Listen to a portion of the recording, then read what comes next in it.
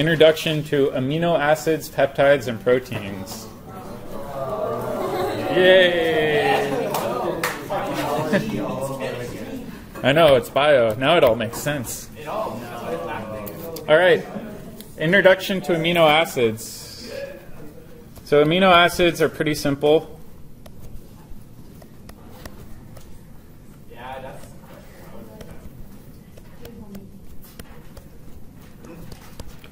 So when we draw an amino acid, we usually draw it with an R group like that. We call these alpha amino acids. Why do we call them alpha amino acids? Exactly. So it's not a beta amino acid. That amino group's coming off the alpha position, so it's alpha amino, indicating that alpha position is the amine is separated one carbon away from the carboxylic acid. Why are these important?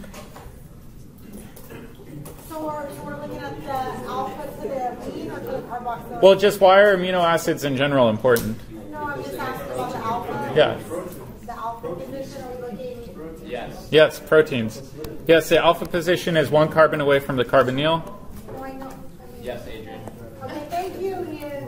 All right. Listening. All right, so let's draw a short peptide unit here.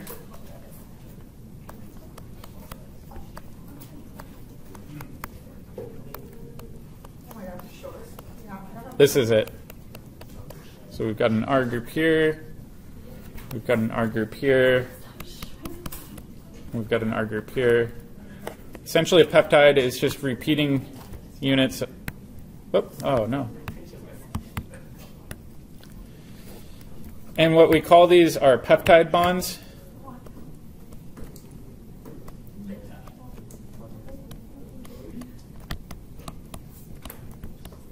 It's a bond between two separate amino acids or even two of the same amino acids in order to form a polymer. And so we call this a protein, or some people call it a polypeptide.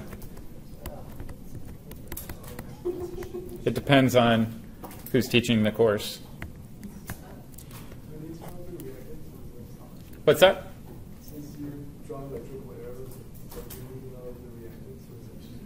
I'm just showing 3 arrows because you can repeat it. We'll talk about how to make these, though. It's not as simple as you would think to form a polypeptide. Our body's excellent at it. Synthetic chemists are not so great at it. We have very elaborate techniques to make peptides. All right, so one thing I did post on the class website is another chart you have to remember. All right, I'm kidding.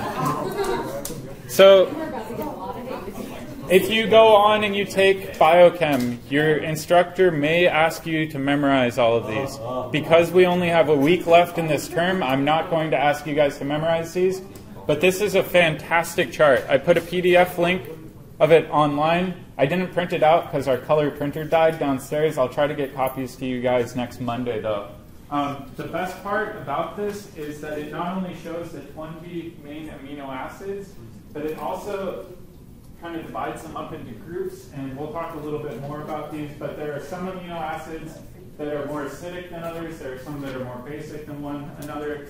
There are some that have aromatic groups, some that have aliphatic groups, so you can kind of break them apart using this visual chart.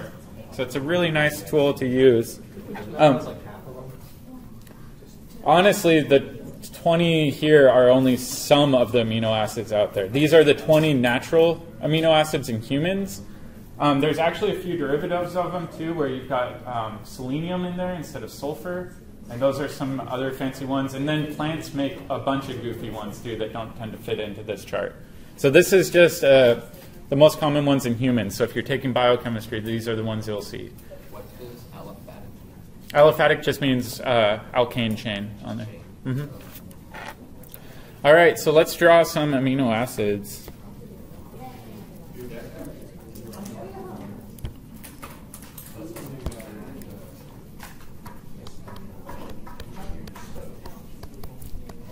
So amino acids can be drawn with a Fisher projection.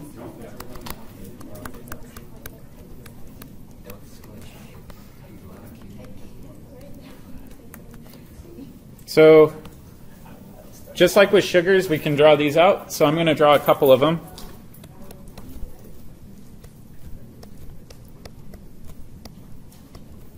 So I'll have a methyl group down here.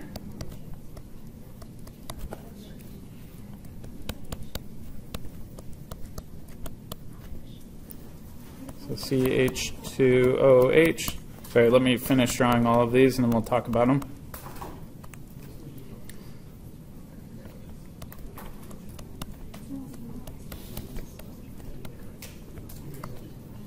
So we've got H, OH, H, OH. And what we have going left to right is we've got alanine. We've got serine. And we've got valine.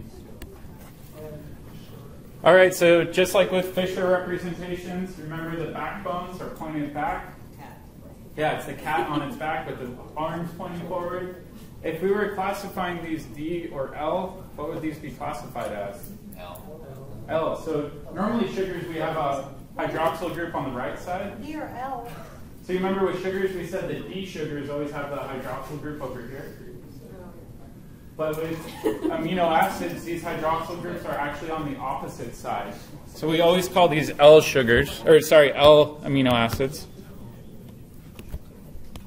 And that refers to the left side of each of these. Does it have anything to do with chirality? Yes. Not exactly, because the identity of the R group could change the RS. And that's one big misconception a lot of people have, is they'll say amino acids all have the same stereochemistry. Not true. Amino acids are all L, but they don't necessarily have the same stereochemistry. The identity of the R group can change that from an R to an S stereocenter. So you do have to be careful with that. All right, I've got an interesting article.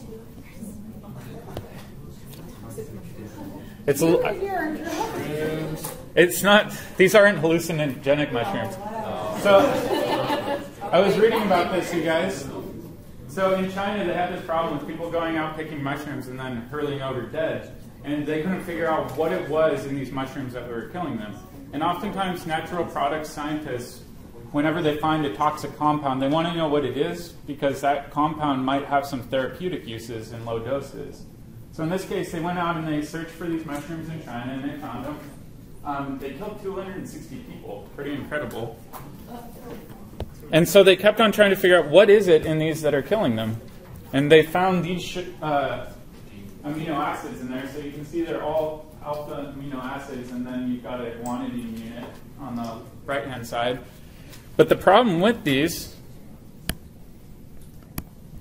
is that these are D amino acids. So they're not the correct type of amino acid that our body is used to dealing with.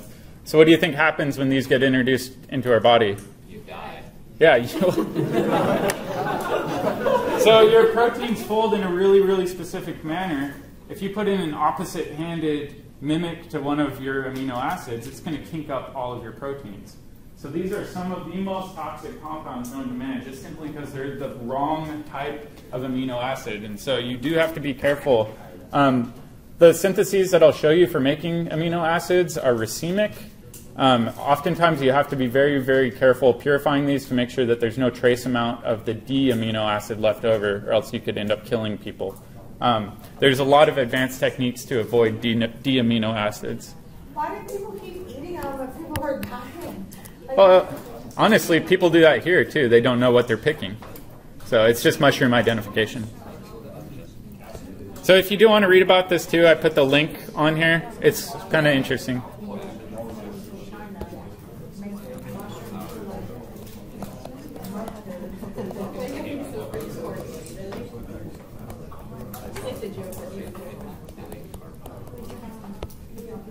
All right, acid-base chemistry, you guys.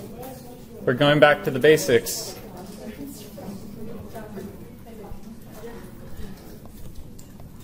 So let's say we've got an amino acid here.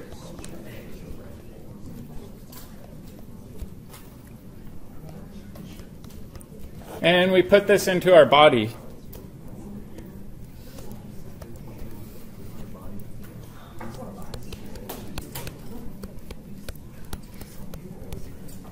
So our body has a very tightly controlled pH system. Do you think it's going to look like the amino acid drawn on the left? What? I'm sorry? So will it look like the representation of the amino acid that I've drawn? No. Yeah, we've got an acid here, and we've got a base there. So we're going to do a proton transfer.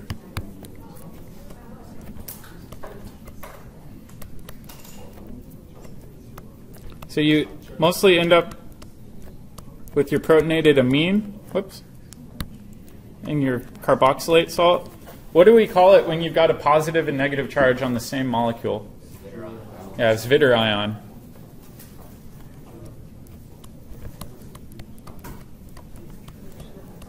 People will also refer to these as amphoteric molecules, meaning they can either act as an acid or a base depending on the conditions. And each amino acid has very different pKa's, because these R groups can play a very, very big role in the acidity of not only your carboxylic acid, but the acidity of your ammonium ion once it becomes protonated. So the pKa's do matter a lot. If you go into your chart, or in your book, sorry, table 25.2 has a list of pKa's for your carboxylic acids.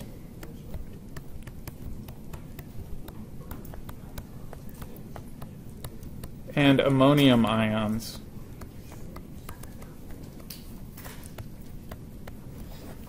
I'm always blown away by how much they differ. Some amino acids are very, very basic. Other ones are very, very acidic. It really depends on the situation. There is an interesting thing I did want to bring up, and this is called the isoelectric point.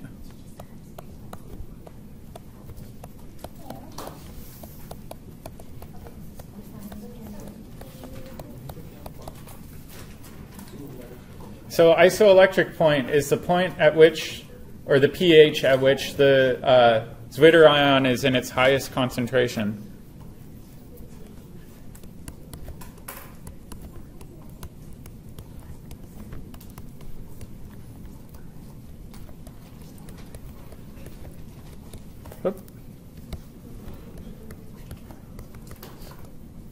At its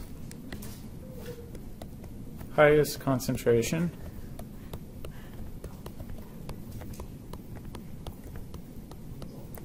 And the calculation for the isoelectric point is actually very straightforward.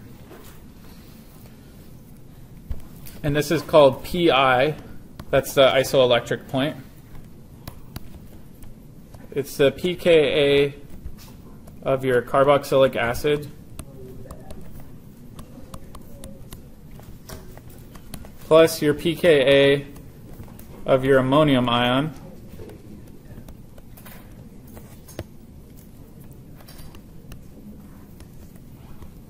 divided by 2. So you just average the pKa's of those two, and you can figure out the pH at which you have primarily your Zwitterion.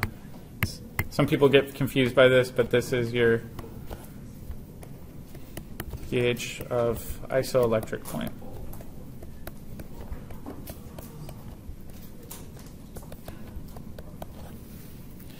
The cool thing with this is you can actually separate out amino acids by adjusting pH.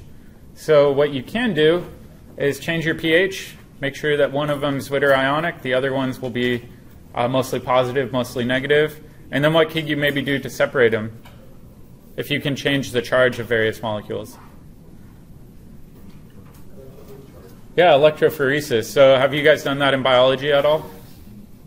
I think some of you guys have. So it's the idea of applying a current to these molecules, and if you have a negative bias at one end and a positive at the other end, you can actually separate out these amino acids at a particular pH. So this is one way of purifying amino acids and trying to isolate a specific one.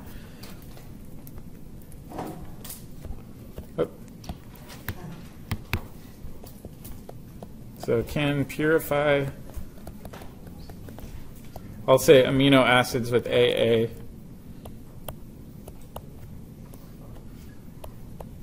Electrophoresis. electrophoresis. This isn't the main way people purify amino acids anymore, but you can still do that. What's another way we could purify amino acids besides gel electrophoresis? We did it in our spinach lab. Yeah, chromatography. Chromatography is usually used for separating these compounds, and you can actually get special silica. It's similar to alumina that's designed for amino acids, and you can purify them very, very easily that way.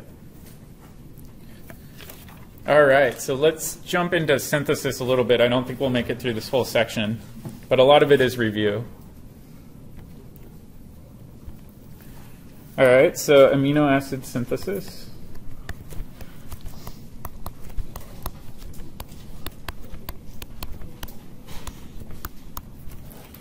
All right, the first one should look pretty familiar. Helvohard-Zielinski.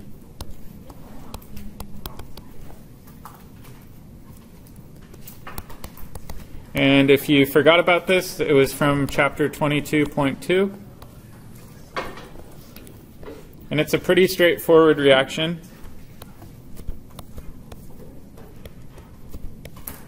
We take a carboxylic acid and we want to alpha halogenate it.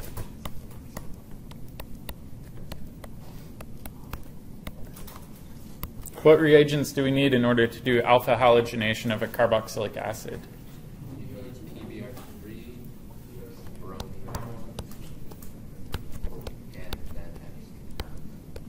Yep, and then acid or water, and it's good enough. So this was one of the ones on our exam that people were struggling with a bit, but hopefully we remember it now. The tricky thing with this reaction is you end up scrambling stereochemistry. You don't get an enantiopure compound. So this is racemic.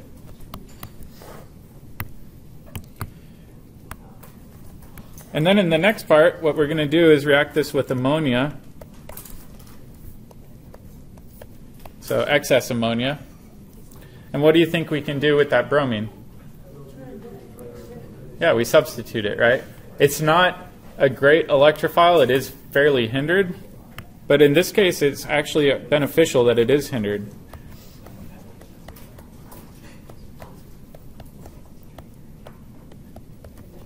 Why is it beneficial that that electrophile is hindered? It's a slow reaction. So we said normally with amines, if we react them with a primary alkyl halide, we'll get over-alkylation. In this case, we can actually stop with one amino group on there. And this is what makes this reaction better than what we would anticipate. We still have a racemic mixture. The last step we want to do so we don't accidentally kill people is purify it. This is something the book kind of glosses over.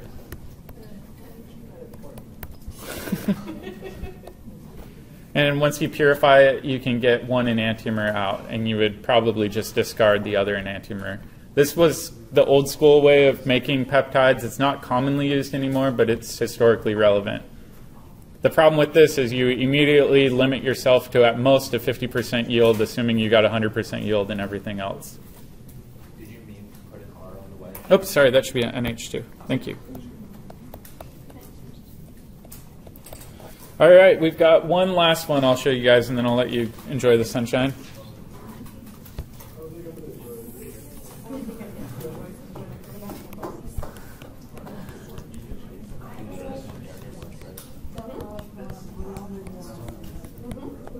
This is a malonic ester variant.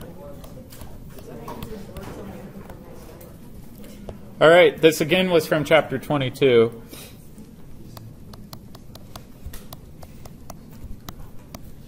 So malonic ester looks like this, but we're going to use a variant of this. And this can just be purchased. We don't have to make this. This is called diethyl. Somebody has to make it. It's cheap.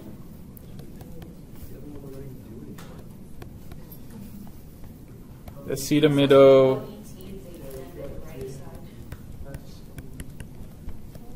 There you go. All right, so now we've got this starting material, pretty easy, cheap to purchase. What can we do with that alpha position? Yeah, just deprotonate it. So let's use sodium ethoxide. We want to choose the appropriate base, and then we can alkylate it.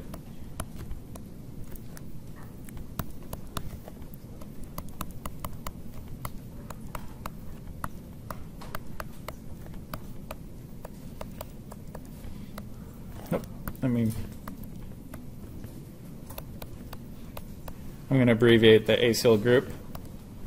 Okay, so now we've done the alpha alkylation. What's the next step for the malonic ester synthesis? We want to get rid of one side, right? How can we get rid of this whole side?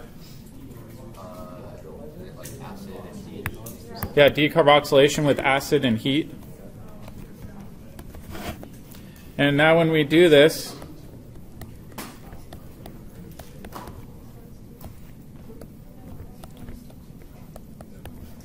you can also deprotect your acyl group. So let's highlight everything that's getting popped off in this step. All of those groups get removed during the acid workup. An acyl group is, let me circle it. An acyl group is this guy. I just abbreviated that as AC. And then in the last step, we purify.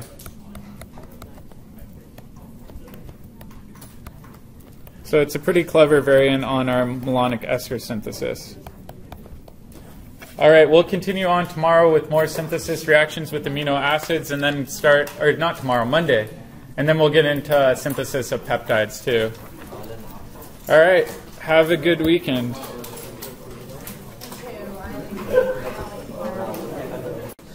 All right, on Thursday we covered amino acid synthesis, and so far we've only covered racemic syntheses for amino acids. The first one was a variant of the Hell-Volhard-Zielinski reaction, where we brominate a carboxylic acid in the alpha position, then we can substitute it with an amine, and then we can purify it. So pretty straightforward for that one. The other variant we saw was the malonic ester variant, where you use diethyl acetomidomalonate. It's a mouthful. You deprotonate the alpha proton, alkylate it, and then hydrolyze everything apart in order to get to your amine. Now we have one last racemic synthesis I wanted to cover, and this is called the Strecker synthesis.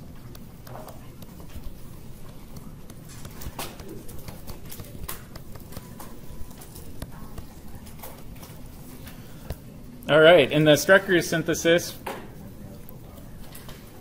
the overall mechanism is pretty straightforward, and then we'll go through it step by step. You'll start with an aldehyde, and then you'll take ammonium chloride and sodium cyanide. Not the most friendly reaction in the world to run, reacting something with cyanide. But when you do this, your cyanide group can add in along with your amine, and you end up with a cyanohydrin derivative. The next step, we can take acid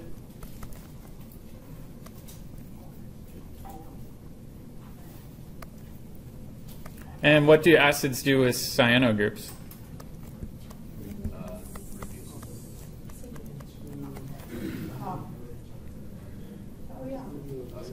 So, yeah, we can change it to a carboxylic acid, right? So if we have a cyano group,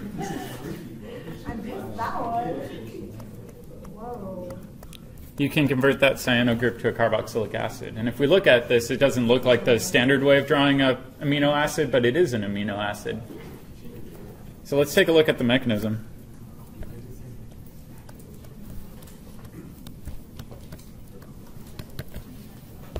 All right, first step. We're going to take our aldehyde, and we're going to react this with our acid. So ammonium chloride is a weak acid, right? We've got the ammonium cation in there. And so we can protonate our oxygen. Hey, you guys in the back Can we not have side conversations? It's distracting. And we can protonate that carbonyl. Now we've got a free ammonia molecule in solution. So this can add into our aldehyde, kick up electrons.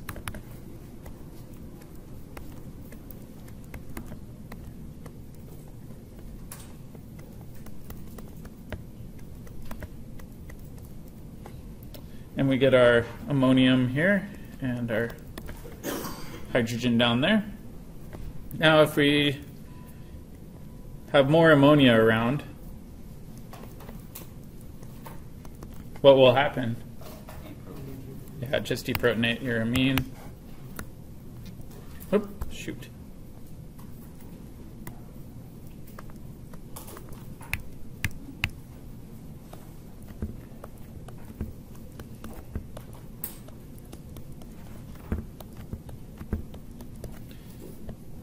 In the next step, we've got more acid around in solution, so I'm going to draw this as just H+. And we can protonate our alcohol.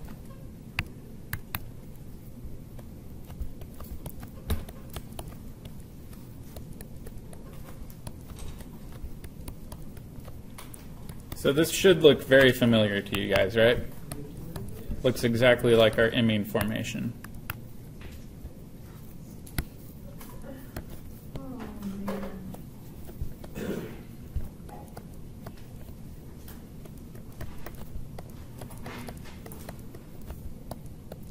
All right, so we've converted our aldehyde into our imine. These are all under equilibrium conditions. I'm just shorthanding it with single-headed arrows. The next thing we have is we've got cyanide around in solution.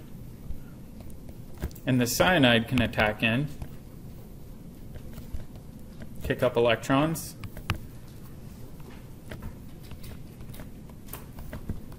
Yep.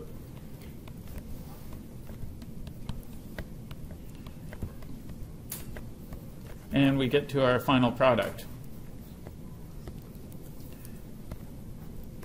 Now if we treat this with acid, I'm not going to show all of these steps because it's very steppy, but we can convert that cyano group to a carboxylic acid.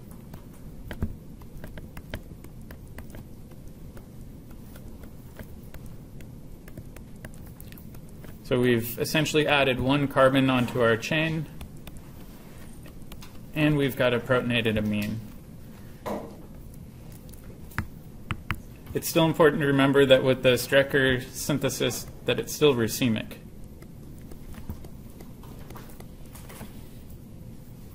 If you do want to review this mechanism, I would recommend looking at section 2113 if you're unfamiliar with acid hydrolysis of nitrile groups.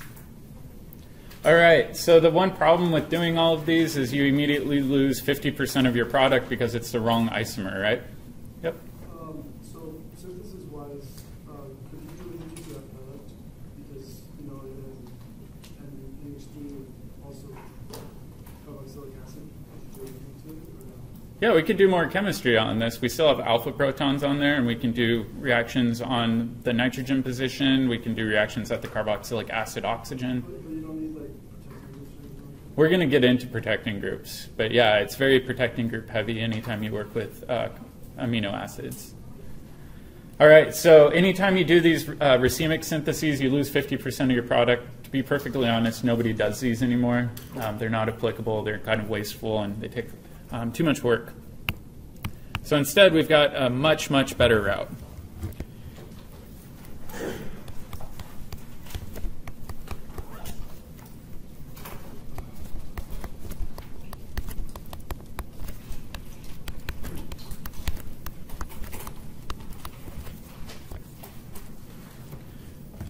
The easiest route, to be perfectly honest, is nowadays you can order any amino acid you want from a chemical vendor for very, very little money. But this route was kind of the lead-in to these manufacturers developing enantiopure amino acids. And so what they did was they had an acylated derivative of an amino acid, that look like this. So essentially the R is the side chain for your amino acid. And what they were looking to do was to do hydrogenation that was enantiopure. And so in order to do this, what they did was they took hydrogen gas, and then they had a chiral catalyst.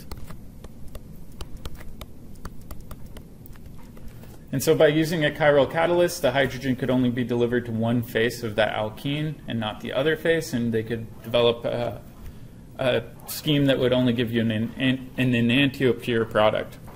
And then in the second step, we need to pop up that acyl group down here. So how can we remove an acyl group?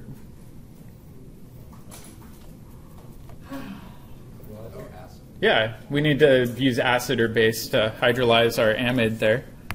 So in this case, I'll just choose base and water. And then in the last step, we want to protonate everything back to its true form, so we'll just do H3O+. And when you do this, you get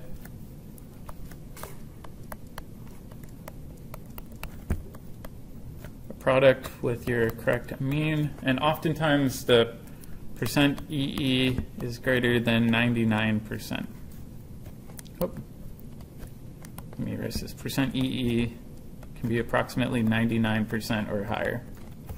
So you gain exclusive stereochemical control over your product. So the question is, what chiral catalyst is used? It looks pretty funky, so bear with me as I draw it out.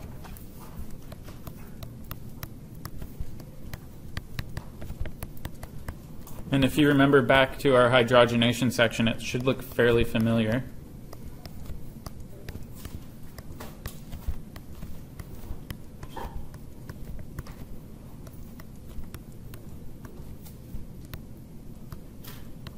So I'm going to shade these in.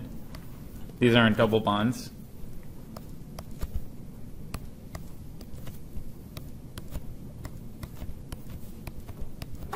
And then we've got phosphorus atoms popping off on the inner side of those benzene rings. And then we've got phenyl groups here, here. So this is our ligand that we have. It's called a binap ligand. And they react this with a ruthenium catalyst, or sorry, ruthenium metal. And the ruthenium really likes to bond to phosphorus, so it will bond up like that. And then we also have 2 chlorines on there. So the formal name for this molecule is R. It rotates light in the positive direction, so we usually write plus. And then we write RU binap.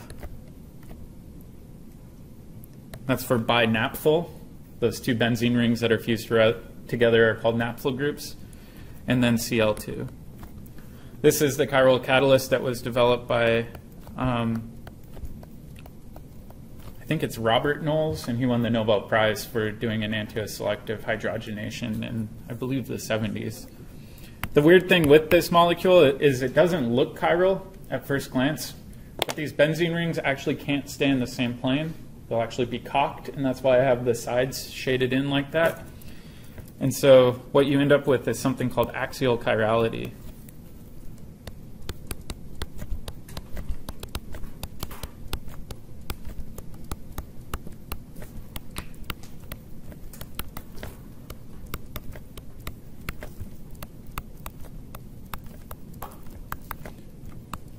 And therefore, due to this chirality, it can only deliver H2 to one face of an alkene.